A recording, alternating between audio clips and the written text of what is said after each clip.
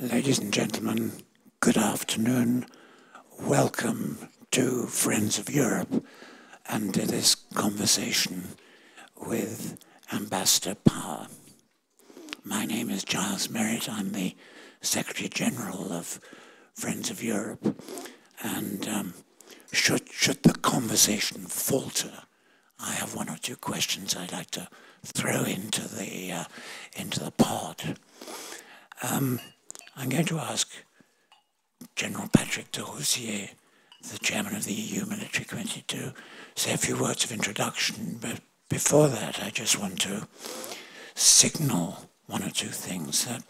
The first, Ambassador, is that there is a wonderfully heterogeneous audience in front of you, representing so many different facets of the sort of rather hybrid political creature that Brussels is.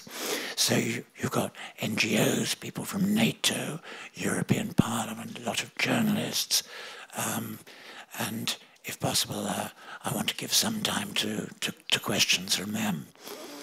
I also want to perhaps sort of signal in advance a question, a curiosity on my part, and that is, you're going to talk about peacekeeping, and I want to know what we mean by peacekeeping nowadays. It seems to me to have become so complex, and in the aftermath of the Arab Spring, and with the Ukraine crisis opening out in front of us, I can't help wondering what we mean by peacekeeping. It used to be outreach to sub-Saharan Africa and so on, which Europe was good at. After the Arab Spring, and especially the Libya operation, isn't there a strong sense of, you broke it, you own it, as in an antique shop. If at some point you can talk a bit about what peacekeeping actually is nowadays in this highly volatile new security picture, I think that would be very useful. And I'd also like to tempt you into talking a bit about the Europeans, because although militarily we tend not to pull our weight, in peacekeeping terms we do, but on the other hand, we do tend to march a bit out of step. So European unity is a bit of a problem, I suspect, and I'd encourage your views on that too. But anyway, so much for my curiosities. Let's turn to General de Rousiers for an introduction and then go straight into your remarks, Ambassador. Madam, distinguished guests, ladies and gentlemen, it is my great pleasure and honor to introduce to you today Ambassador Samantha Power. I'm not sure you need to be introduced, but it is my great honor to do so. You are the United States Permanent Representative to the United Nations and an eminent member of President Obama's cabinet. Excellency, you began your career as a journalist, and like us, the military, you have been deployed in the early stages on the ground, reporting from places such as Bosnia and Kosovo during the crisis in the Balkans, but also from East Timor, Rwanda, Sudan, and Zimbabwe. You are also a talented writer, and your second book, A Problem for Hell, America and the Age of Genocide, won the Pulitzer Prize. For some time, and particularly as Special Assistant to the President and Senior Director for Multilateral Affairs and Human Rights at the White House, you have a powerful voice on issues relating to democracy, human rights, human dignity, promotion of religion's freedom, and last but not least, reform of the United Nations. Today, it is a great pleasure to welcome you for this address to the Friends of Europe audience in Brussels. The topic you have chosen highlights the UN global efforts to strengthen peacekeeping and will lead up to the celebration of the 70th anniversary in September. The European Union is and will always be a strong supporter of the UN. We are natural partners, and we are making a real difference for people all around the world. However, as you recently said in your remarks at Yale University, we are living in a time of daunting and perpetual crisis. Yes, the world is changing. We are confronting many challenges, multiple crises, and we must be ready for change. As chairman of the European Union Military Committee and personal military advisor to the High Representative of the European Union, Madame Federica Mogherini, I would like to mention 3 points where we are together involved in peacekeeping. Firstly, over recent years, the European Union has stepped up its engagement with the UN significantly and has been working in various fields in order to enhance EU common security and defense policy support to UN peacekeeping. Secondly, the UN Under-Secretary General for Peacekeeping Operations, Ambassador Hervé Letsou, participates in the ministers' meeting on a regular basis and in the EU Military Committee meetings, which I chair at Chief of Defense level, and just highlighting our eagerness to exchange views on our mutual cooperation. Thirdly, EU military operations have been in support of UN missions for more than 10 years through operations U4RD Congo in 2006, but also through U4 bridging operation Chad RCA between 2008 and 2009, and currently through the ongoing bridging operation in the Central African Republic, to which you will go soon. So the EU and the UN are intensifying their collaborations. But let me now very shortly focus on the EU relationship with the United States of America in the area of military cooperation. Over the last years, cooperation has stepped up significantly. Just to highlight this, regular military-to-military interactions take place with US Africa Command and with the US European Command. In crisis management, the EU-US military cooperation has intensified, like in the fight against piracy in the Indian Ocean, but also in the area of training Somali troops.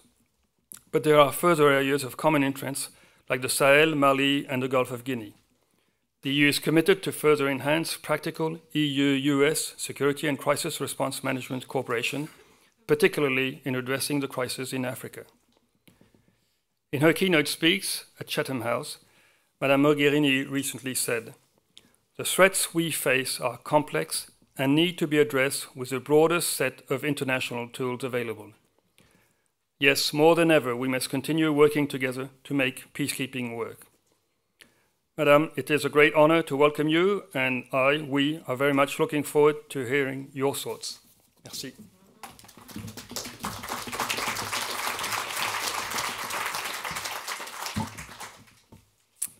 Thank you, General. It is great to be back in Brussels. It goes without saying in 2015 that we live in a time of myriad crises, conventional and unconventional, aggressive state actors and marauding non-state actors, nearby and far away. The United States and Europe have a vital stake in curbing conflicts beyond our borders. These conflicts can displace millions of people, upend markets, spill over into neighboring countries, and disproportionately hurt people who are already poor and marginalized.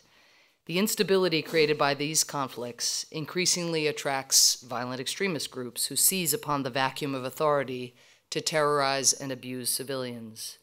Battle-hardened extremists can use the territory they seize to plan more attacks, increasingly relying on foreign terrorist fighters, thousands of whom carry EU or US passports and can move easily between conflict areas and our cities.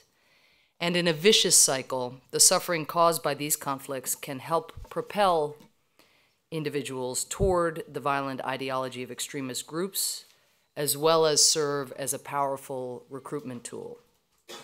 As you well know, few of today's crises stay contained within national borders. Of the more than 3.4 million refugees displaced by the conflict in Syria, more than 60,000 Syrians crossed the Mediterranean in 2014 alone. Italy spent $150 million in 2014 on its Mare Nostrum operation, which was dedicated to patrolling the Mediterranean passage and which saved thousands of lives. When the operation was deemed too costly for one country to bear, a more limited $40 million EU operation took its place, and in the last few months, nearly 400 migrants have died trying to cross the Mediterranean. We also have a moral stake in ending the suffering and atrocities endemic to these conflicts. Over the last century, many Europeans experienced firsthand the horrors of living under regimes that brutally violate human rights. We don't want to live in a world where people drown at sea while fleeing abuses like those committed by the Assad regime. We don't want to live in a world where Sudanese soldiers can rape more than 200 women and girls in Darfur with impunity, as they are alleged to have done last October in the town of Tabit, or where Yazidi and Assyrian Christian men and boys are rounded up and executed by ISIL simply because of their faith, and women and girls sold like animals in open auctions. And we don't want to live in a world where a girl believed to be as young as 7 years old is used to set off a suicide bomb in a market in northern Nigeria, killing herself and 7 other people. I'm going to speak today about the ways in which the United States and Europe need to pool our resources and capabilities to address today's threats. And I'm going to emphasize, in particular, the importance of strengthening UN peacekeeping. Given the costs of conflict and the strain of trying to tend to so many humanitarian emergencies at once, it bears repeating that we need to improve our ability to prevent conflict in the first place. Long-term investments in development are, of course, key. European governments like Norway, Sweden, Luxembourg, and Denmark are models of generosity, giving more development aid relative to their size than any other countries in the world. Nonetheless, while we know that countries that do a better job of educating girls are generally more peaceful, some 62 million girls worldwide are not in school. We have to change that. Mediation, good offices, and preventive diplomacy are also vital weapons in our prevention arsenal. And it is notable that European governments provide 3/4 of the United Nations extra budgetary funding for these tasks. European leaders have also been at the forefront of efforts to seek a political solution to the Ukraine crisis, while European diplomats, Bernardino Leon in Libya and Staffan de Mistura in Syria, have put their own safety at risk to try to broker an end to needless violence. For diplomacy to work, we also need to raise the costs on those who escalate violence or pose a threat to international security, as the United States and Europe have done by ratcheting up sanctions on Russia for continuing to fuel deadly violence in eastern Ukraine. Tough multilateral sanctions on Iran have also played a critical role in bringing Tehran to the negotiating table to work toward a comprehensive plan aimed at preventing the country from acquiring a nuclear weapon. Crucial as these tools are, however, there are conflicts that cannot be resolved by mediation or salved by humanitarian assistance. Even though education investments can help prevent the rise of violent extremist groups, when Boko Haram abducts hundreds of schoolgirls, it underscores how dependent these educated kids are on basic security and how irreconcilable certain armed actors are. In those instances, the international community may have to resort to military force, and we, and by we I mean here the United States and Europe, must each have the capacity and the will to do our fair share in marshaling that force. To be clear, I am not advocating the use of military force in the place of the other tools in our shared toolkit. Even when military action is necessary, such as against ISIL, it cannot be the only or even the primary component of our response. We have to counter the messaging of violent extremist groups in social media, cut off the flow of foreign terrorist fighters, and lift up the voices of Muslim leaders who preach a different message. We also know that without inclusive governance that allows citizens to hold their leaders accountable, military efforts will not succeed. Indeed, it is our military leaders who constantly stress the limits of using military force. The United States looks to Europe as a strong military partner in our efforts to address the range of threats we face today. That starts with NATO.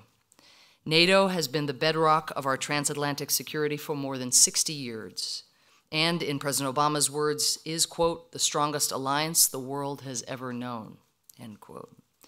That cannot and will not change.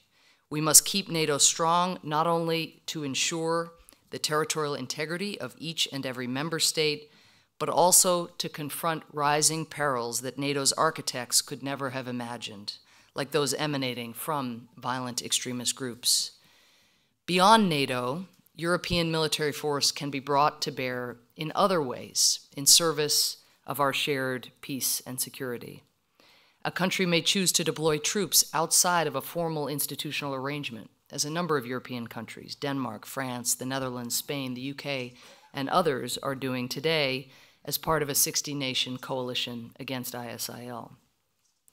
Acting in support of African-led efforts, France has also deployed troops under its own flag in Mali in 2013 and again in the Central African Republic later that same year. As President Hollande has said, the Mali intervention was recognized globally as, quote, useful for Mali, useful for the Sahel, useful for the fight against terrorism, and useful for security and peace in the world, end quote.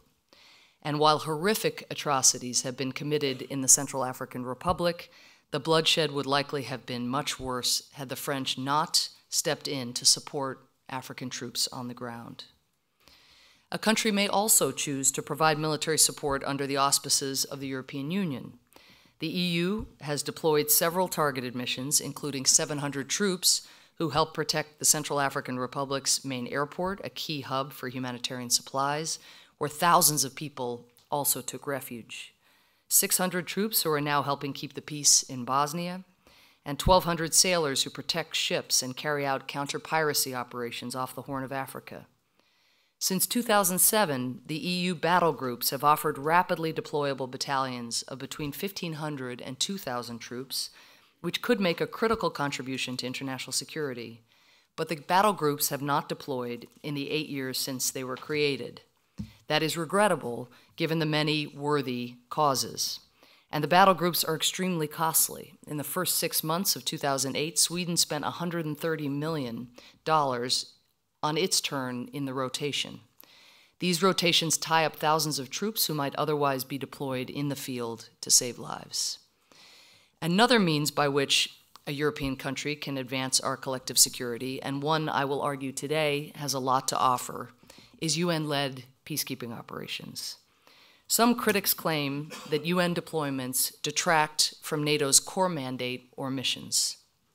Others claim that the United States does not respect these deployments or views them as soft. Both claims are false.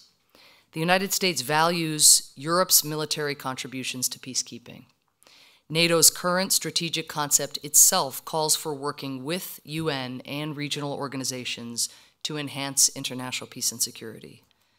Blue helmets carry the unique legitimacy of having 193 member states behind them from the global north and south alike. In addition, these missions allow burden sharing.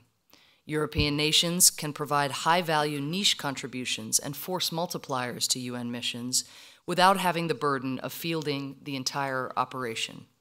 A division of labor that both plays to European military strengths and spreads risks across a larger pool. And UN peacekeeping is the only mechanism that pays contributors, covering almost all operational costs for equipment and even defraying some personnel expenses.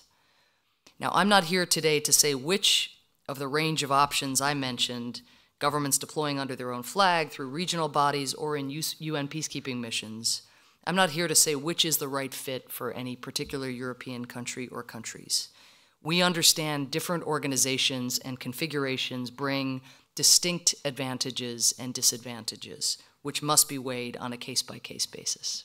But the United States and Europe each must find a way to do our fair share in protecting our common security interests. Today's UN peacekeeping is not your mother's peacekeeping.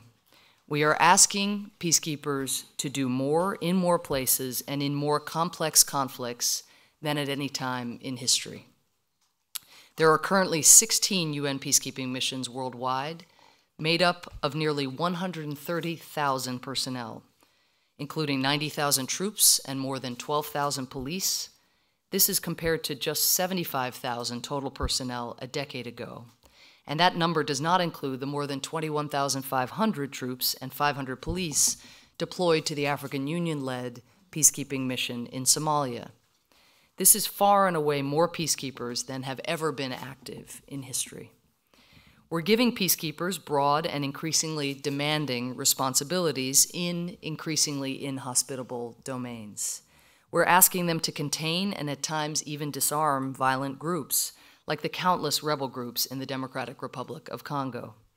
We're asking them to ensure safe delivery of life-saving humanitarian assistance, such as by escorting emergency shipments of food and medicine to civilians, as peacekeepers have done in South Sudan. We're asking them to protect civilians from atrocities, as in the Central African Republic. We're asking them to bolster stability in countries emerging from brutal civil wars, as in Liberia and Cote d'Ivoire, as well as to prevent new outbreaks of violence in long-running conflicts, as in Lebanon. And in virtually all of these missions, we are asking them to carry out these duties in countries where governments are extremely weak and often struggle to meet the basic needs of their citizens. Today, 2/3 of UN peacekeepers are operating in active conflict areas, the highest percentage ever. Peacekeepers often deploy to areas where rebel groups and militia have made clear that they intend to keep fighting. And the warring parties in modern conflicts now include violent extremist groups who increasingly terrorize civilians and treat peacekeepers as legitimate or even desirable targets. Some say that we're asking too much of UN peacekeeping, but we are asking more of peacekeeping because today's threats demand peacekeepers play such a role. These new challenges and responsibilities are the reason that UN peacekeeping needs European militaries more than ever. European troops have extensive training, professionalism, and high-end equipment. European countries can also provide high-value niche capabilities like medical units, engineering companies, attack helicopter units, and teams to conduct intelligence, surveillance, and reconnaissance, or ISR. UN peacekeeping would benefit exponentially from the kinds of contributions that European countries provided to the NATO-led mission in Afghanistan, ISAF. 4 years ago, European countries had approximately 35,000 troops in ISAF. Today, that number has decreased to 2,000, freeing up troops who could make a tremendous difference elsewhere. Germans and Danes who piloted utility helicopters in Afghanistan, moving essential supplies and equipment across territory, could provide the same critical mobility assets to peacekeepers across large swaths of Darfur. Italians and Spaniards who ran military hospitals in Afghanistan could provide the same high-quality medical care to peacekeepers combating violent extremists in Mali. Romanians and Czechs who protected ISAF bases by patrolling, manning checkpoints, and conducting cordon and search operations could do the same for UN bases in South Sudan, where more than 100,000 displaced civilians have fled to UN bases for their lives. Beyond the direct impact of these contributions, greater participation by European militaries will also help improve standards and modernize systems within UN peacekeeping missions. To be sure, troops accustomed to the planning, operations, and logistics of their own militaries or NATO will find it challenging to adjust to UN systems, as the Dutch and Swedes in the UN's Mali mission have experienced. That mission, for example, had to change key practices to accommodate an all-sources information fusion unit, an innovation created by NATO. But the UN mission in Mali adapted, and as a result, peacekeepers there now have improved military intelligence to counter asymmetric threats, and in this way, some of the inefficiencies in the existing UN machinery will get fixed from the inside out. Just as it will strengthen UN peacekeeping if European militaries play a greater role, so European militaries could also benefit. In ISAF, European troops honed their battlefield skills. Commanders gained tactical and leadership experience, and equipment was put to the test. Deployments to peacekeeping allow European militaries to preserve this level of preparedness rather than allow it to degrade. Training and combined exercises like NATO's are extremely valuable and must continue, but there is no substitute for experience in theater. There is a reason the military dictum that no battle plan survives contact with the enemy is repeated so often. The benefits are no less significant for European police. By deploying to environments like Mali, where transnational criminal networks are smuggling drugs, weapons, and migrants, Europe's advanced gendarmeries could build investigative skills useful for eliminating similar networks at home. And because Europe is the ultimate destination for many of the illicit goods moved by these trafficking networks, dismantling them at their source would provide direct domestic benefits at home. 20 years ago, European countries were leaders in UN peacekeeping. 25,000 troops from European militaries served in UN peacekeeping operations, more than 40% of blue helmets at the time. Yet today, with UN troop demands at an all-time high of more than 90,000 troops, fewer than 6,000 European troops are serving in UN peacekeeping missions. That is less than 7% of UN troops. European police account for less than 4% of the UN's police forces.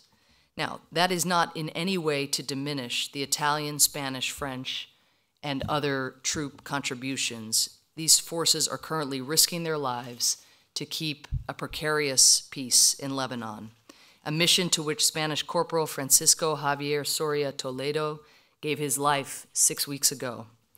Nor is it to diminish the 130 Irish troops serving bravely in the Golan Heights. But it is to speak to the reality that European countries have drawn back from peacekeeping. What happened? As many of you know, a seismic shift followed the back-to-back catastrophes in Rwanda and Bosnia.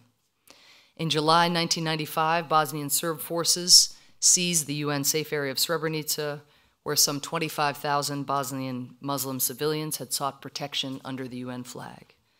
Fewer than 400 lightly armed Dutch peacekeepers were overrun by 5,000 heavily armed Bosnian Serbs, and at least 30 Dutch peacekeepers were taken hostage.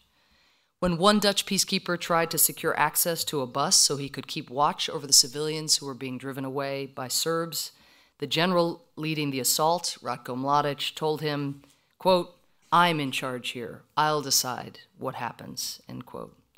And decide he did, ordering the killing of more than 8,000 Muslim men and boys, the largest single massacre in Europe since World War II. The barbarous acts committed by the Bosnian Serbs in Srebrenica gutted the idea that the UN could keep people safe. The Dutch and most of Europe left peacekeeping 20 years ago not because of Srebrenica as such, but because Srebrenica laid bare a fatally flawed enterprise. Operations designed to monitor static lines of a ceasefire had been thrust into open war zones, and the consequences were deadly, both for the people who peacekeepers were supposed to protect, and, as was clear also when 10 Belgian peacekeepers were massacred by Hutu soldiers in Rwanda the year before, even for peacekeepers themselves. The few hundred UN troops in Srebrenica were outnumbered 12-1, outgunned and surrounded. They lacked clear orders as to whether they could use force to protect civilians, and they never got the air support they thought that they had coming. The fault lay with the system that put them in that position. At the root of the failures in Bosnia and Rwanda was a paralyzing and indeed dangerous confusion as to whether peacekeeping missions were authorized to use force to protect civilians under attack, or whether their role was limited to self-defense. Perpetrators probed this line and brazenly exploited peacekeeping's structural weaknesses and contradictions. Even if peacekeepers had been given more explicit direction to use force, which they were not, it is not at all clear that they would have had the capabilities to marshal it effectively. But peacekeeping since then has changed. Peacekeeping missions now have clear authority to use force and clear mandates to protect civilians. 20 years ago, no peacekeeping operations had an explicit responsibility to protect civilians. Today, 98% of peacekeepers serve in missions that do. Today, the challenge is ensuring consistent fulfillment of these new authorities and mandates. UN peacekeeping is stronger than it was 2 decades ago. To be sure, serious institutional challenges persist, including inadequate planning, uneven mission leadership and troop performance, breakdowns in command and control, and a set of rules around human resources and procurement designed for the conference rooms of New York and not the streets of Bangui. But while admittedly there is much that still needs to be fixed in peacekeeping, and the Secretary General has convened a high-level panel on peace operations to try to catalyze a new wave of reforms, peacekeeping has evolved since many European countries left it in the mid-1990s. UN peacekeeping has improved logistics and sustainment through its Department of Field Support. It has modernized supply chain and asset management. It has strengthened lines of communication with headquarters. It has created an Inspector General function to evaluate candidly the UN's performance. It has introduced a capabilities-based reimbursement system for troops, and it has developed a far more integrated approach to crisis situations, drawing on military, police, and civilian tools. This is why, after several national inquiries into the breakdown at Srebrenica, after parliamentary hearings, and after a very difficult domestic debate, in late 2013, the Dutch government decided to make its most noteworthy contribution to UN peacekeeping since Bosnia, sending troops to Mali. Prime Minister Rutte wrote to the Dutch parliament, quote, "We have learned the lessons from the past," end quote. He argued that unlike in Srebrenica, the nature of their deployment and the institutional framework of peacekeeping would ensure that Dutch soldiers would be able to fulfill their duties while protecting themselves. The Prime Minister recognized that to protect Dutch security, the country had to take on missions far from home. He said, quote, "Because of the terrorist threat, this conflict is not just a major problem for Mali, but it affects the entire region and the international community as well," end quote. The Netherlands has now deployed more than 450 UN peacekeepers to Mali. They did not pick an easy mission. The asymmetric threats posed by armed groups in the country's north make Mali one of the UN's most challenging engagements, a reality brought home by the vicious attack on a Bamako bar over the weekend, in which 5 people were killed, and by yesterday's rocket attack on the UN base in Kidal, which killed a Chadian peacekeeper and 2 children who were living in a nearby camp. The Dutch contingent includes special forces, a 220-person intelligence, surveillance, and reconnaissance unit, a combined attack and support helicopter unit consisting of 4 Apache and 3 Chinook helicopters, and police and civilian experts. And others have joined the Dutch in Mali, including Denmark, Sweden, Norway, and Finland. The peacekeepers are not just hunkering down on the base, they are venturing out daily to carry out their mission.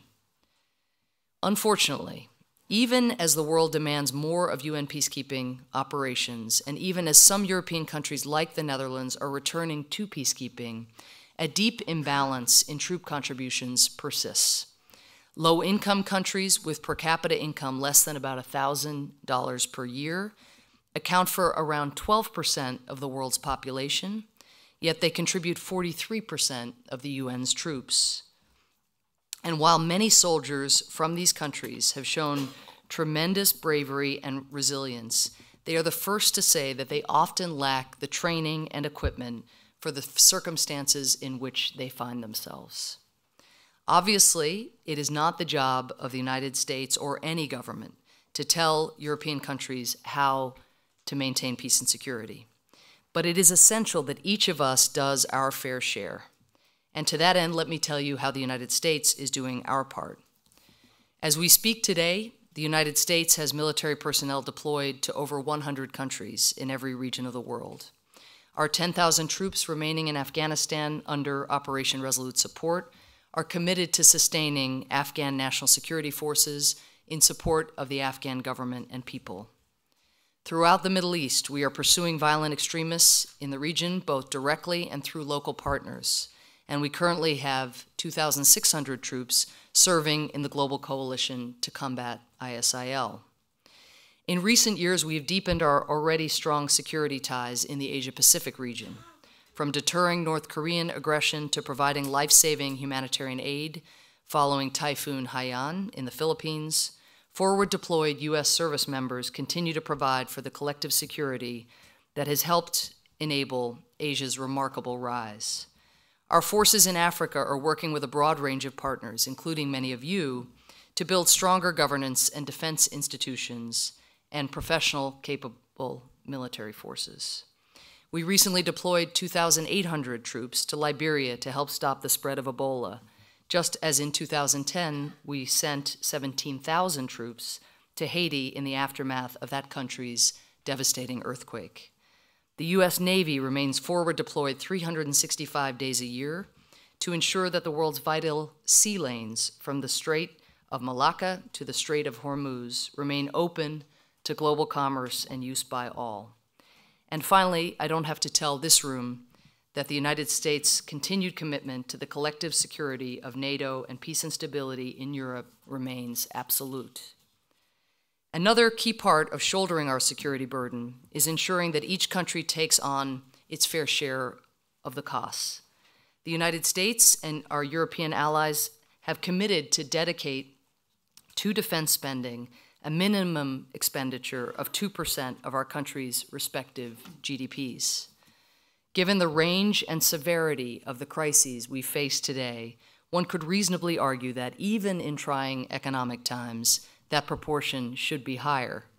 Yet only 2 allies are even meeting the benchmark, and most allies are reducing, not increasing, military spending.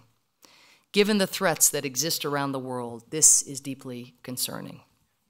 The United States is no stranger to the pressures of austerity, as you all have seen from our vigorous and seemingly eternal domestic debates on spending. And like many European countries, we have been forced to endure significant military cuts, which President Obama is working to reverse, together with crippling reductions to social services. But the United States is cutting from a much bigger pie. We allocate nearly 4% of our GDP to defense spending. Our next closest ally spends around half that. And the United States is paying a disproportionate share toward defending our collective security, including 75% of NATO's budget. This imbalance is not only unsustainable, it is dangerous. In his last policy speech in Europe, delivered at this very forum in 2011, Secretary of Defense Robert Gates urged European governments to boost their defense commitments, or at the very least to deploy more strategically their decreasing resources to prevent our security partnership from becoming what he called a two-tiered alliance, in which a few countries bear the disproportionate responsibility for the security of many.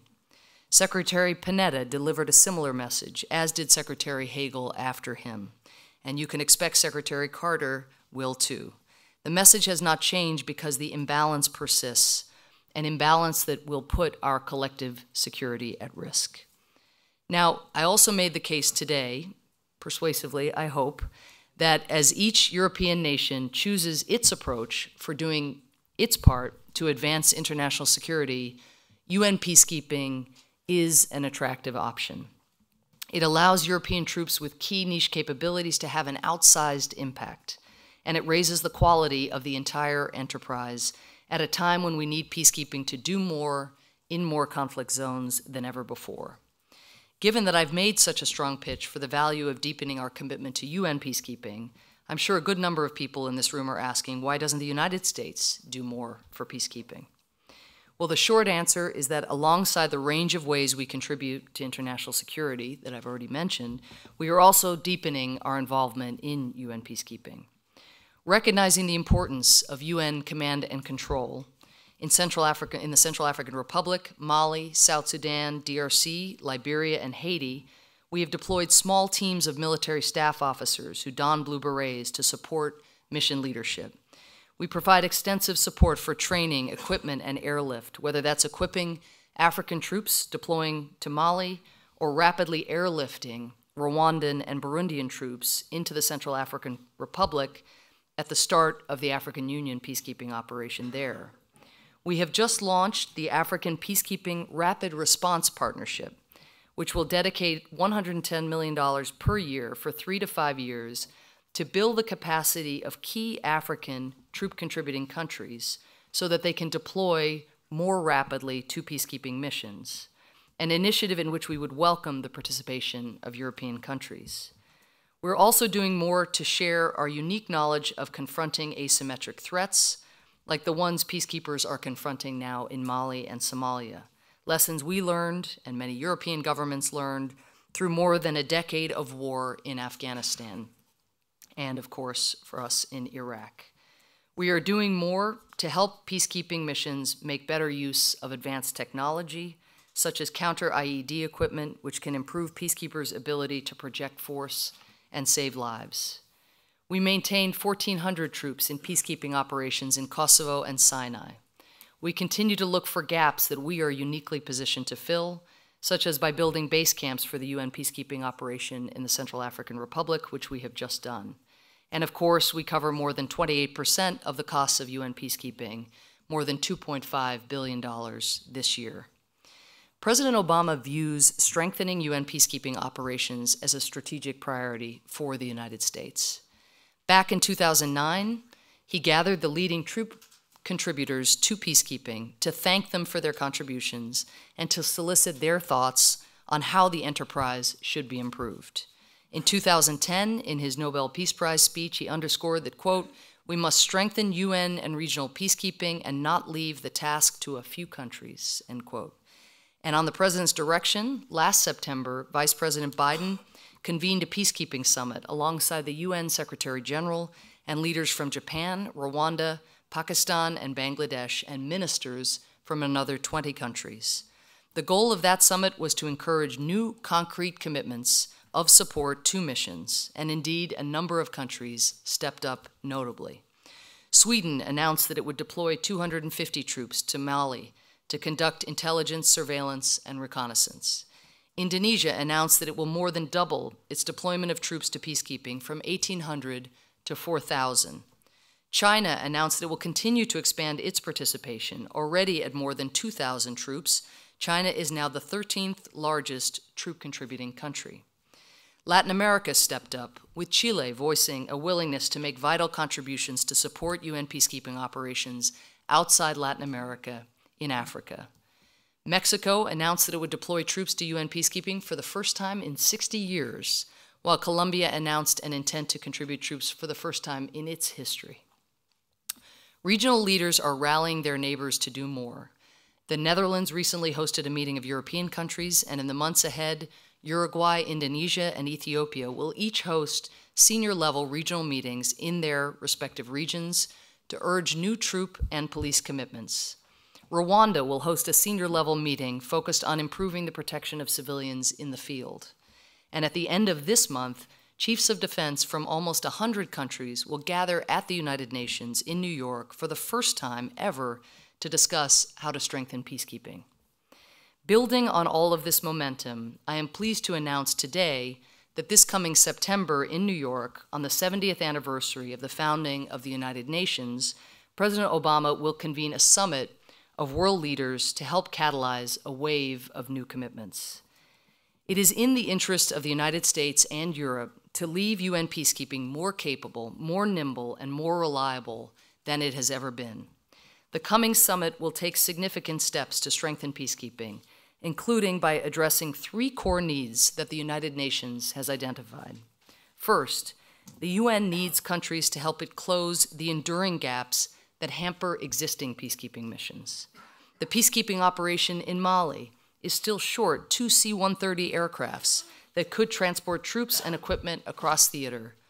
The operation in the Central African Republic is still short attack helicopters that could reinforce infantry and help protect civilians.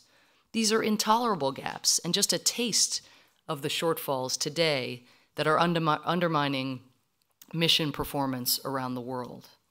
Second, the UN seeks to generate a set of rapid deployment commitments of troops and police that the UN can call upon if a new crisis erupts.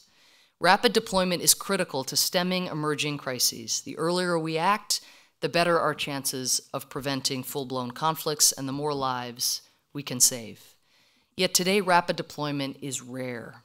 To give just one example, in South Sudan, the Security Council rightly authorized an emergency increase in troops to stem violence in December 2013. Yet a year later, with civilians still in crucial need of UN protection, the peacekeeping operation was still more than 2,000 troops short. For European countries, committing to rapid deployment would not require special arrangements or dedicated troops as EU battle groups do. European countries demonstrated in Lebanon in 2006 that they can deploy troops to UN peacekeeping on very short notice. And these rapid deployment contributions would be for a finite period of time, allowing European troops to move quickly, establish a robust presence, and then hand off to the next wave of troops. Third, the UN must generate a broader set of troop and police commitments that could be called upon to staff future missions or backfill contingents that are leaving current missions. UN peacekeeping needs a deeper bench and a more capable one with skills to match needs on the ground. Some European governments may balk at the prospect of making a forward-looking pledge of troops and police, but the UN is not asking for automatic or self-executing personnel commitments, but rather a pledge that a country is willing to make available capabilities and troops on a mission-by-mission basis, retaining the future freedom of decision-making that any leader would need. We can strengthen peacekeeping in other ways, contributing technology and helping build capacity of some of the leading troop or police contributors. But progress towards the UN's 3 core goals is critical to ensuring that the institution can achieve what we and the world are asking of it. Peacekeeping has changed a great deal since most European countries left. Deployments are more robust, and peacekeepers have clear mandates to protect civilians. But failures like the one last year in the Congolese town of Mutarule, where UN peacekeepers stayed on their base while more than 30 people were massacred a few kilometers down the road, are still too common. These failures persist in part because some peacekeepers still question whether it is their job to protect civilians. But those holding this view are increasingly in the minority. More peacekeepers are embracing their core responsibility to keep people safe, with African countries like Rwanda and Ethiopia taking a leading role. And yet, in spite of this important evolution, UN peacekeeping operations often lack the full complement of capabilities to make these aspirations a reality. That is where European troops could help the most, providing niche assets to make peacekeeping operations more effective. Infantry troops can do more preemptively if they have good military intelligence on threats to civilians. Peacekeepers can take greater risks if they can count on high-quality medical support. Troops can patrol more actively if they know attack helicopters stand behind them. In early January, a platoon of Bangladeshi peacekeepers in Mali moved into the northern town of Tabancourt with the aim of preventing fighting between hostile armed groups and protecting local civilians. As tension mounted, another Bangladeshi platoon reinforced them, and civilians took refuge in their camp. On January 20th, rebels advanced on the town, opening fire on the peacekeepers. The Bangladeshi troops held their ground, returned fire, and called for helicopter support. The Dutch peacekeepers, who had arrived in Mali only weeks earlier, swiftly responded to the call, striking the rebels with an attack helicopter unit and ending the assault on the town. This is what a modern European contribution to a 21st century UN peacekeeping operation looks like: targeted, effective, momentum shifting. Beyond deterring individual attacks, such interventions demonstrate the force-multiplying effects that Europeans bring to operations. The willingness to repel an attack makes other peacekeepers, like the Bangladeshis deployed to Tabancourt that day, more confident in holding their ground because they know that the Dutch have their backs. Irrespective of which country they come from, blue helmets who fail to fulfill their mission undercut the enterprise of peacekeeping. Like Mladic at Srebrenica, warlords, militia, and violent extremists start to believe that they are the ones in charge. Emboldened, they are more likely to carry out brazen attacks on peacekeepers and to abuse civilians. But acts of determination, like the Dutch and their Bangladeshi partners in Tabancourt, also have resonance beyond individual incidents. They inspire confidence and build camaraderie. They help bring respect to the blue helmet, and they shift the balance of who is in control on the front lines of the world's conflict zones. That is a balance worth shifting, and it is one in which European military's participation can be decisive. Thank you.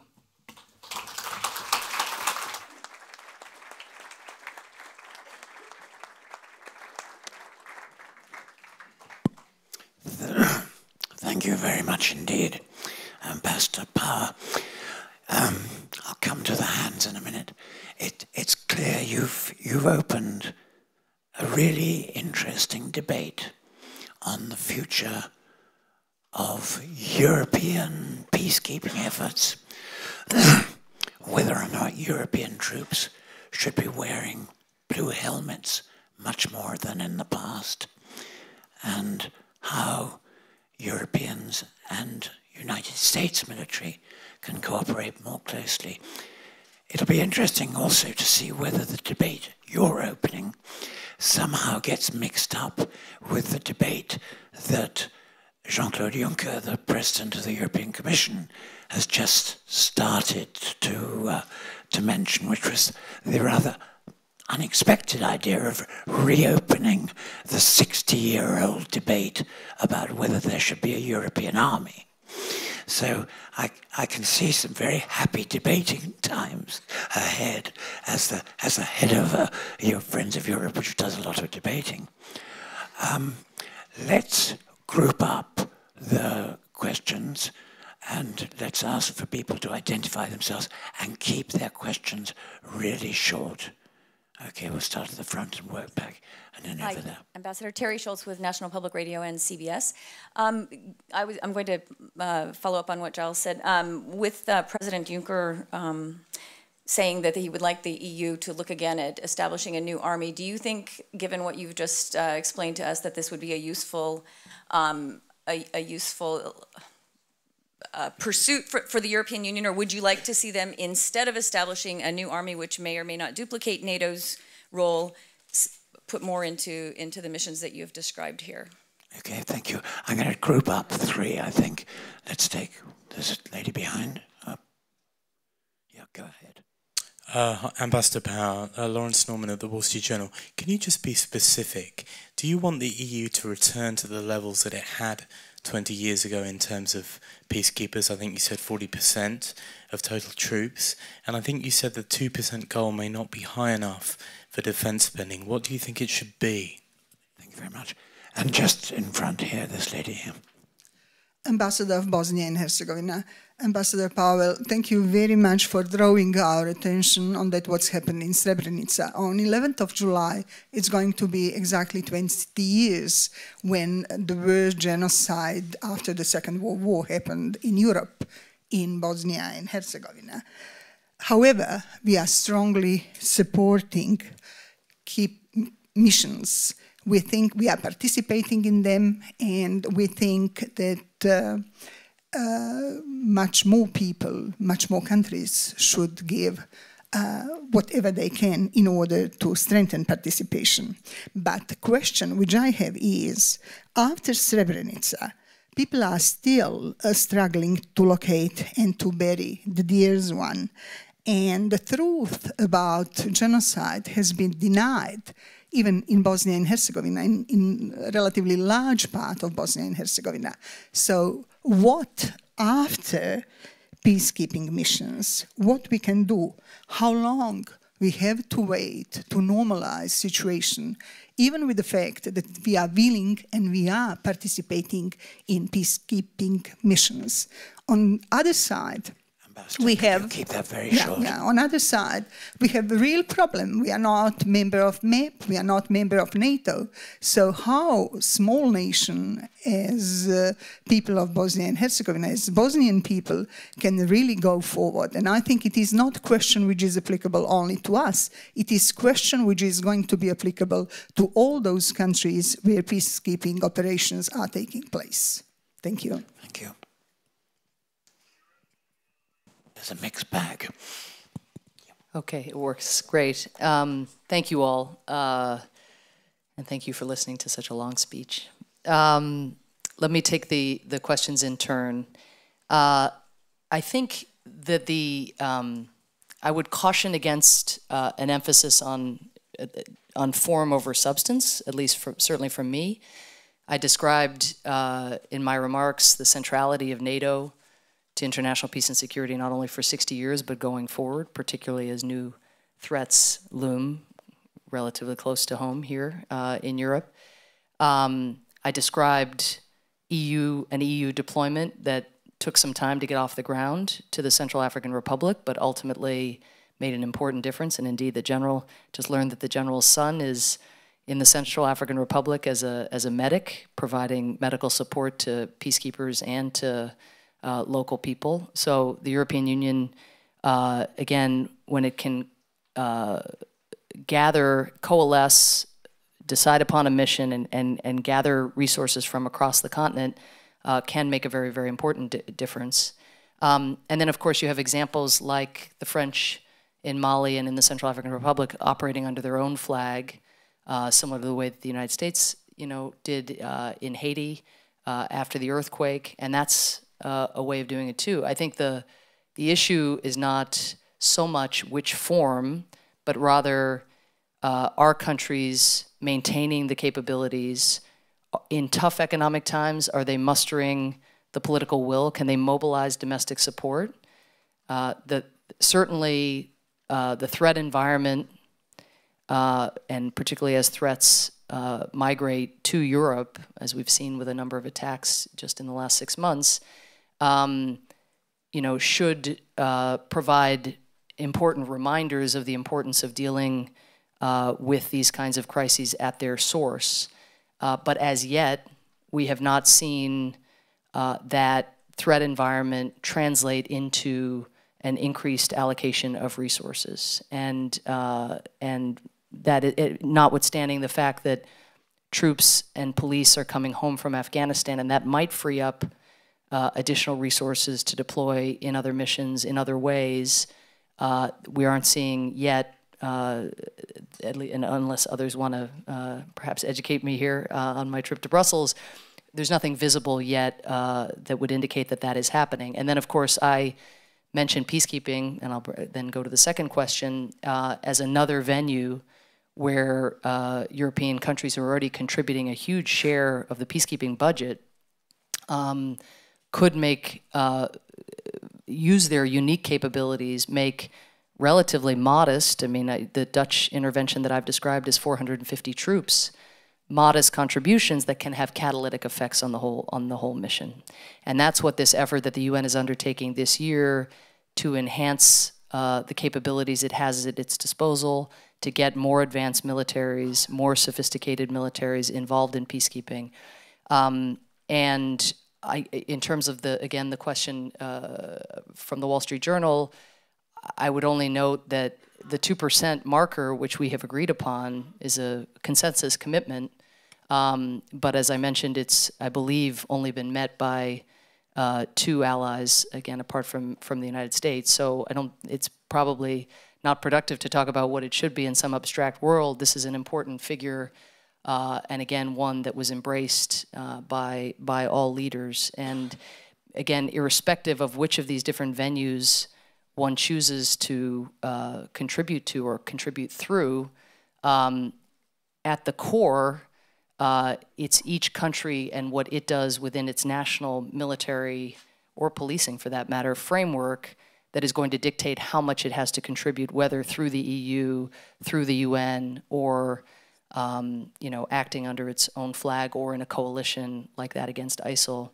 Finally, on Srebrenica, I would only say that on the genocide denial, that denial says a lot more about the denier than it does about the facts of what happened 20 years ago. It is a very somber anniversary approaching, and mercifully, there's been a period of relative peace, but of course, underlying issues among the parties in Bosnia, many of them yet unaddressed, and they need to be addressed. I think that the 20-year marker will be an occasion where the deniers will feel more and more isolated as dignitaries travel from all around the world. I was there on the 10-year anniversary and the 15-year anniversary, and it's an extremely moving event, and it really is a time where people sort of, you know, place themselves back in that moment of such a collective failure on behalf of your people. And finally, to your question about how can a small country contribute, I mean, I think what I've described about these modest or niche investments applies also to small countries. I mean, Bosnia has its own challenges and its own internal security issues that it is still working through 20 years after the war. But whether it's police officers or, again, staff officers who can help in command and control, people who have experience in demobilization or security sector reform, which still, again, has a ways to go, but has come a long way in 20 years. That kind of technical expertise, it doesn't matter how large you are, that's what UN missions need around the world. And so I think actually countries that have come out of conflict, depending on the individuals, can have a great deal to offer. Thank you. Please, let's take 3 more. Yeah, please. A very short one. Yeah, it will be, Giles, don't worry. Brooks Tigner, Jane's Defense and Security Europe. You said that the EU and the US need to look at, quote, ways to pool our resources to address today's threats, unquote. To me, that suggests something bilateral across the Atlantic between the two sides. Is that what you meant? And if so, what would that be? Or did you simply mean that each side should funnel more to the UN? Thank you. Thank you. Just behind you and then over there. Thank you very much. My name is Mohammed Rajai Barakat. Very quickly, I want to ask Your Excellency, in some think tanks here in Brussels, many experts are speaking about the so-called Islamic State as a real state with land, people, money, and do you think that one day European and USA are going to discuss and negotiate with this so-called state? And some of these people, Daesh, are speaking about Mecca and Medina in Saudi Arabia, and that an Islamic State cannot be built without Mecca and Medina. Do you think that Saudi Arabia is going to be touched or concerned by this issue? Thank you very much. Thank you. Over there, last one.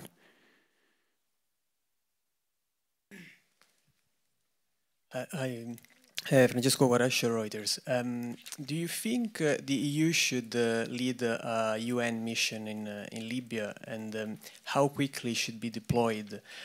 Should be after a deal is reached among warring factions in Libya, or even before? Thanks. Okay, let's take those 3, Ambassador. Okay, with regard to the first question from Jane's Defense Weekly, I tried to articulate in my remarks the range of ways in which the contributions would occur. So I'm not exactly sure what bears repeating. The idea of pooling resources means contributing more in terms of ensuring preparedness for each of our militaries. That's again why President Obama is fighting the sequester, both on the military side and the social services side. It's why we think the 2% target needs to be met. And then, again, as I've said, I think 3 times in the speech, I'm not here to, on behalf of the United States, to tell any particular country what's in its interest to do. I think these are all case-by-case decisions, but the nature of the threats are such that more is better, and more capabilities of the kind that Europe brought to bear in Afghanistan and is now bringing home can be extremely valuable and can help over time prevent the kinds of threats that we've seen metastasizing, that can help those threats from migrating, again, beyond national borders.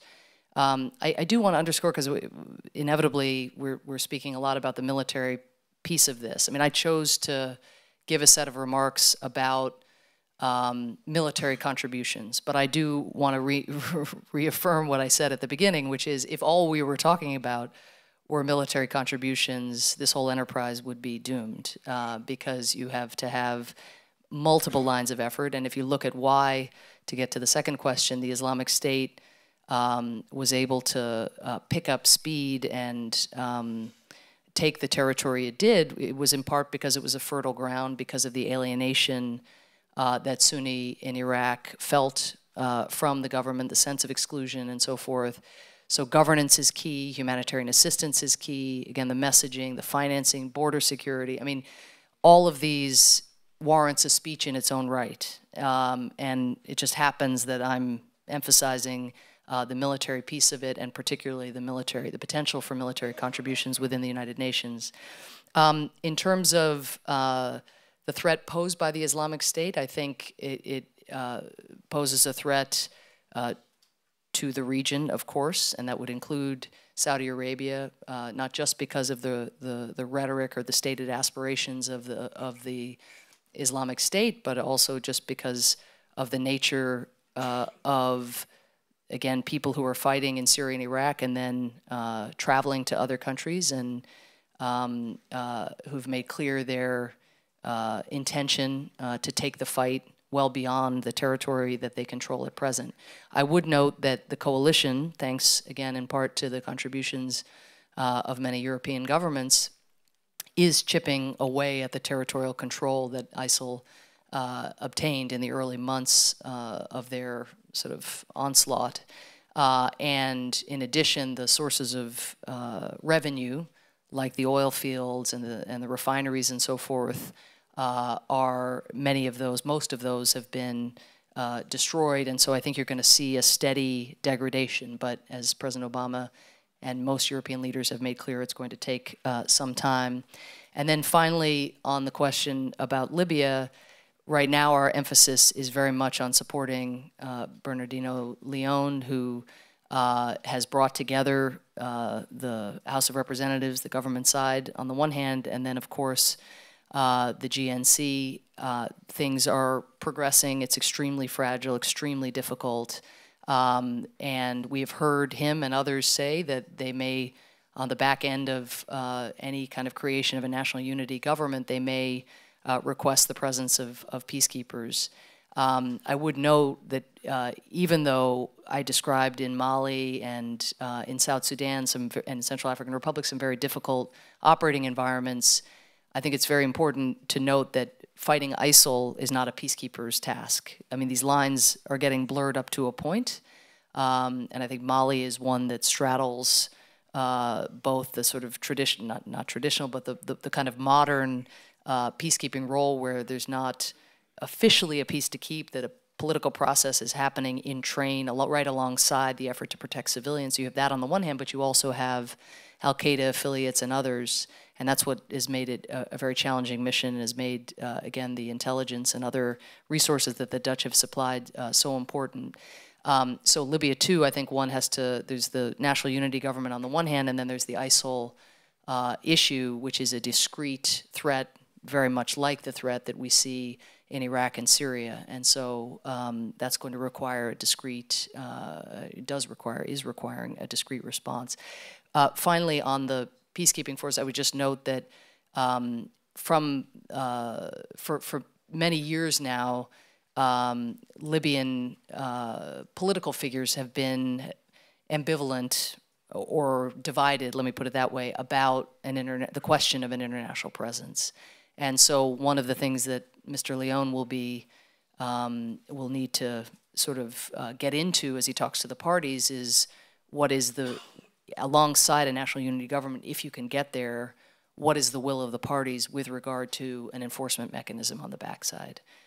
Because foisting something on a set of unwilling parties would require an enormous military commitment. Can you manage just a few more short ones? We've totally neglected this side of the aisle. Let's start with this gentleman here and go there and there.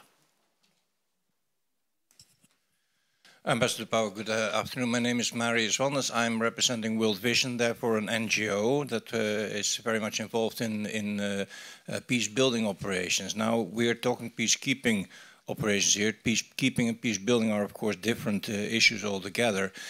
The United Nations spends about €7 billion per year on these peacekeeping missions, and the United Nations only spends about 700 million dollars per year on peace building. Yet the rewards for peace building are more sustainable, I would say, than of peacekeeping. Is there any way, any views that you have on perhaps a joint effort led by the United States government and the EU to sort of redress that balance in investment in peace building as opposed to peacekeeping? Thank you. Thank you. Could you pass it forward to this gentleman here? Good afternoon. My name is Serge Stroobans, and I work at the Belgian Royal Military Academy here in Brussels. Sometimes the Security Council is described as being a part of the problem rather than be part of the solution. Could you please elaborate on the possible reform of this body, ma'am? Thank you. Thank you. And then that lady there. Yep, please. Thank you. Jana Brovdi, Ukrainian think tank's liaison office in Brussels. How do we go about peacekeeping when one of the members of the Security Council is aside to the conflict? Maybe just some of your ideas on the reform of the UN briefly. Thank you. Ambassador. Okay, thank you.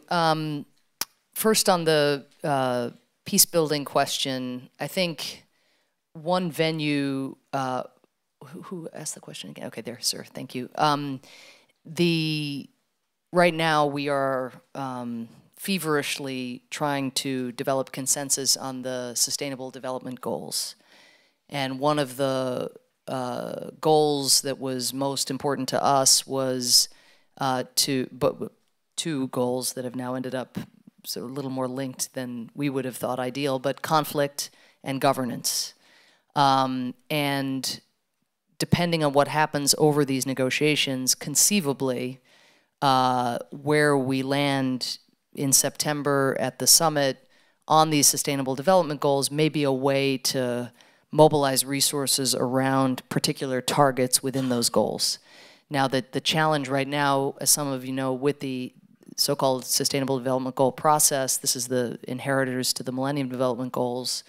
So these will kick in 2015 and look out another 15 years, is that the list of goals is much longer, at least at present, than they were before, and there are concerns that thus efforts will be diluted. So we will need to work with our NGO friends and others to really highlight those goals around and those targets specifically, work together in the coming months, not only to make sure that seek to make sure that the targets are implementable and measurable, but then also, again, try to do the mobilization on the back end, but very specifically around this set of issues. And I can just tell you that President Obama agrees completely with the premise of your question, and that's why, again, there's a slight selection bias in the fact that I chose to speak today about military force, but one could speak at great length about the development challenges. And then in the post-conflict period, every post-conflict period is a pre-conflict period as well, potentially. And yet that's when the peacekeepers have left, steam sort of is let off, and there isn't the same level of attention. In part, frankly, because of the nature of assessed dues and where the resources go. Getting peacekeeping missions, though, as they taper off to perform more of the civilian, the policing, the DDR, the security sector reform, that can also be part of that bridging period that's so important. The second and third questions are similar, I suppose, in terms of Security Council reform. It is very challenging to sit on the Security Council with a country that has attempted to lop off part of its neighbor because we're sitting on the Security Council with a stated mission of promoting international peace and security, not with a stated mission of lopping off part of your neighbor. So that is challenging. Very challenging, and it means that the Security Council is much more limited, of course, in what it can say and do, though I would note that when President Putin attempted to annex Crimea, we mobilized, even though, of course, Russia vetoed the resolution, and that was to be predicted, we did mobilize 13.5 votes against the annexation of Crimea, and the fact that China abstained on that vote rather than voting with Russia, I think was significant. We also, because the General Assembly is not blocked in the same way, we went to the General Assembly and 100 countries voted against the Crimea annexation or the idea of recognition and for Ukraine's sovereignty and territorial integrity, and that has an important tangible consequence because it means that that has the force of law within the United Nations, and thus the maps will not change and Crimea will remain part of Ukraine. And so again, over time, hopefully we can make an impact for the people of Crimea who've suffered terribly since the annexation, particularly, as you know, the Tatars. So that's in terms of Ukraine and something very close to home. On Syria as well, it's been really devastating to the credibility of the Security Council, devastating above all to the people of Syria, that we have not been able to mobilize consensus. There have been now 4 Russian vetoes of Security Council resolutions. Really only chemical weapons is the only issue on which, and we just had another vote last week, which was actually very important, that Russia was prepared to support a condemnation of chlorine use in Syria. So there's little pockets where you can eke out cooperation, but the core issues in Syria, the Security Council, because of the Russian vetoes, have not been able to address collectively, and that division, I think, is something that only the worst actors take advantage of. In terms of reform, I think certainly since I've been there, we've been trying to enhance the transparency of what we do more ARIA sessions and kind of informal dialogues, and you know, bringing into our discussions and seeking to do more of this the troop contributing countries who are putting their troops in harm's way. Again, we need to get more systematic about that because they're very frustrated. They get handed these mandates and often have not had a hand in shaping them. So these are kind of procedural reforms. The larger question of Security Council reform, membership reform, does not, there is a very live debate underway in New York because of the 70th anniversary, but the divisions among member states remain very, very significant from what I can tell. Now that may, at a moment's notice, it could give way and you know, certain proposals could gain momentum, and we are, again, open to a reform proposal that does, that in our judgment would enhance not just the representativeness of the Security Council, because we know that that needs to be more representative, but of course also we're looking at the overall effectiveness of the body and not wishing to see more Syrias and more paralysis and so forth. Ambassador, thank you very much. We've run 20 minutes past our allotted time. I'm getting what you might call diplomatic winks from the front row. So I'm going to thank you very much indeed for opening a really interesting debate. And I trust that as you crisscross the Atlantic and the world, next time you come back through Brussels, we can welcome you back. Thank you.